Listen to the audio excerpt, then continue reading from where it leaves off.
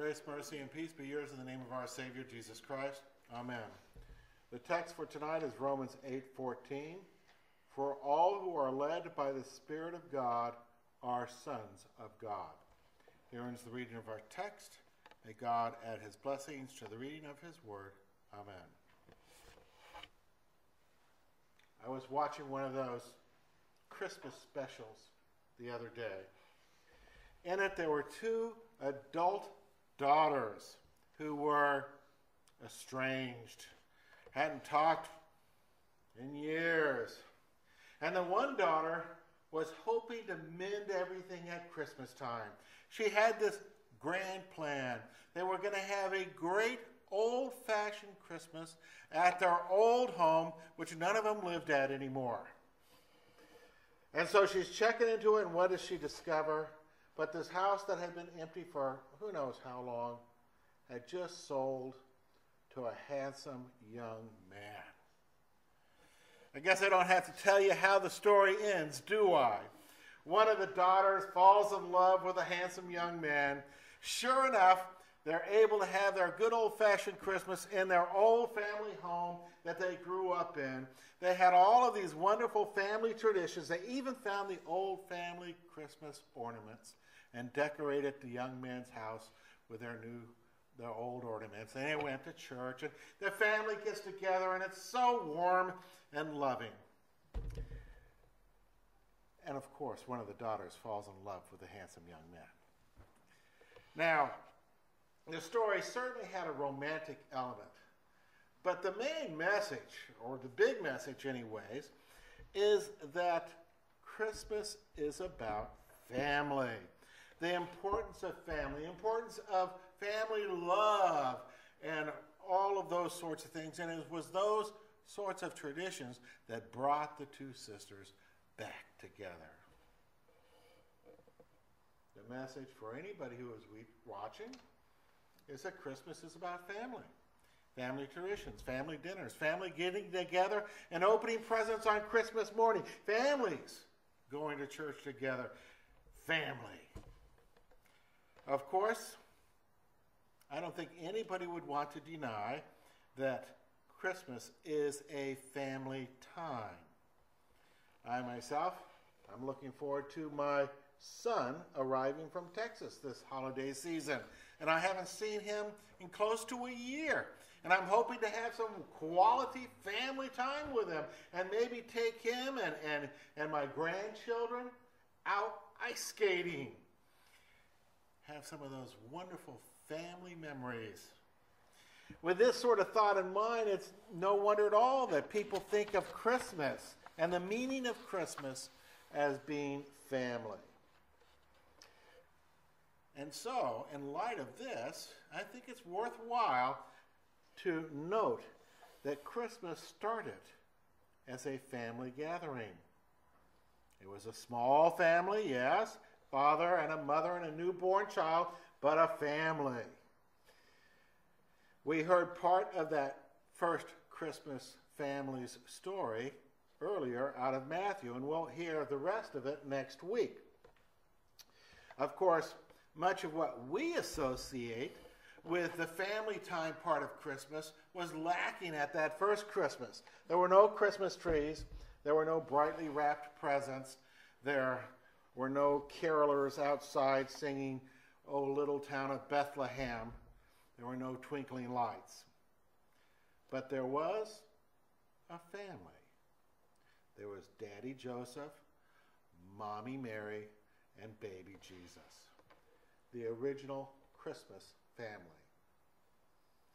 But you may be surprised to know that there was somebody else there. Somebody who doesn't jump right off of the page when you read the story. There are other members of the Christmas family there. I don't know if you noticed in our epistle reading, but Paul wrote to those Roman Christians and he called them brothers. Now today, all sorts of people will run around saying, my brother, people in lodges call each other brothers, and people who are in any sort of an association together might call each other brothers. But in the first century, people didn't do that. In the first century, the only people that you called brothers were people that had the same mommy and daddy as you. The first group in recorded history to call non-blood family people brothers were Christians. Paul is, with that word, saying that we are all part of the same family. And he even tells us the name of that family, or who the patriarch of that family is, for he says that we are sons of God in verse 14. And then in verse 16, he calls us children of God. So that's the family that we are in.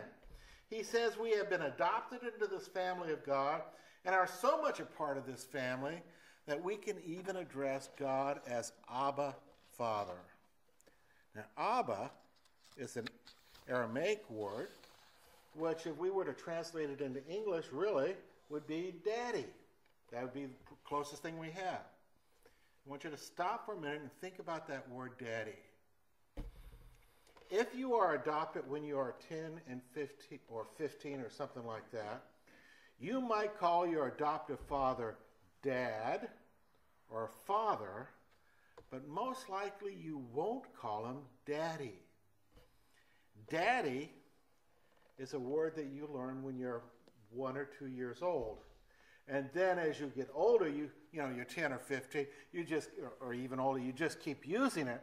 But it's a word you pick up when you're very, very, very young. So it is a very emotional word depicting a very special relationship.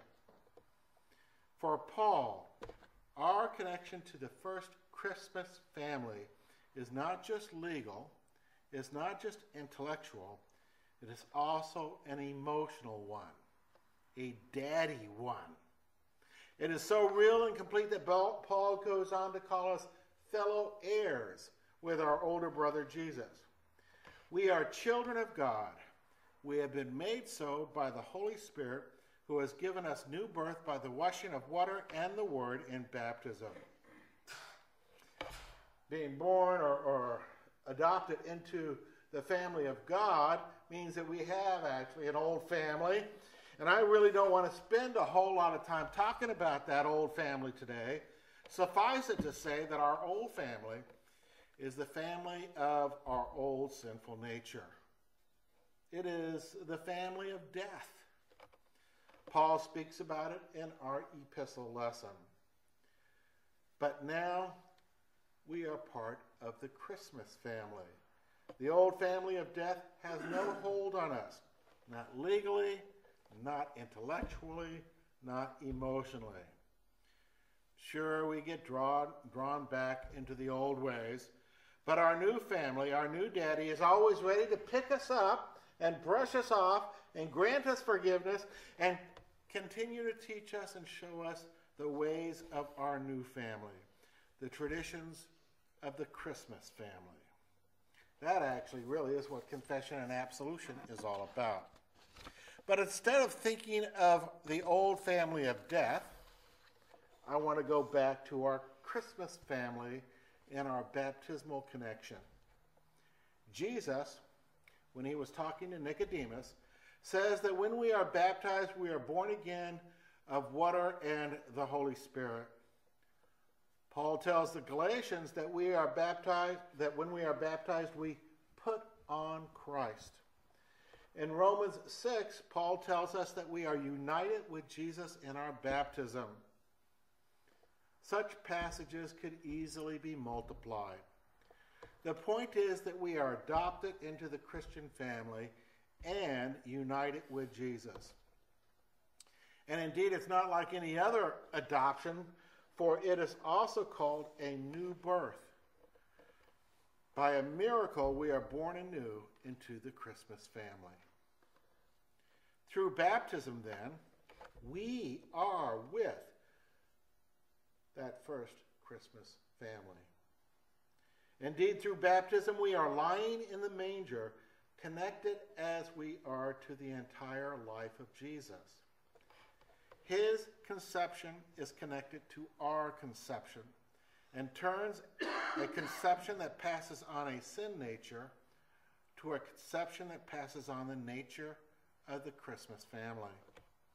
His birth is connected to our birth and turns the birth of a sinner into the birth of a saint.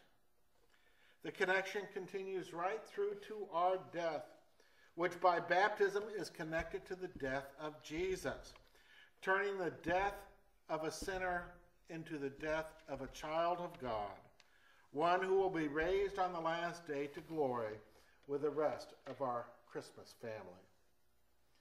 So when we look at a Christmas creche this year and look at Joseph, Mary, and Jesus, the shepherds, the wise men, and the angels, remember the unseen members of that scene as well. You and the rest of our Christmas family are also present, not as visitors like the wise men or the shepherds, but as family members, as brothers and sisters, as children of the Heavenly Father. So, is Christmas about family?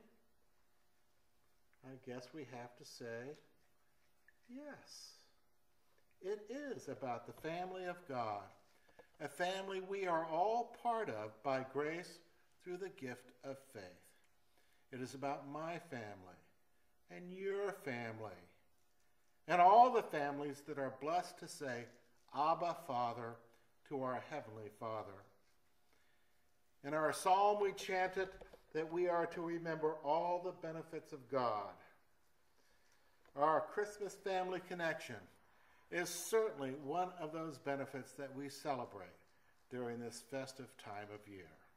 Amen. May the peace of God, which passes human understanding, keep your hearts and minds in Christ Jesus our Lord. Amen.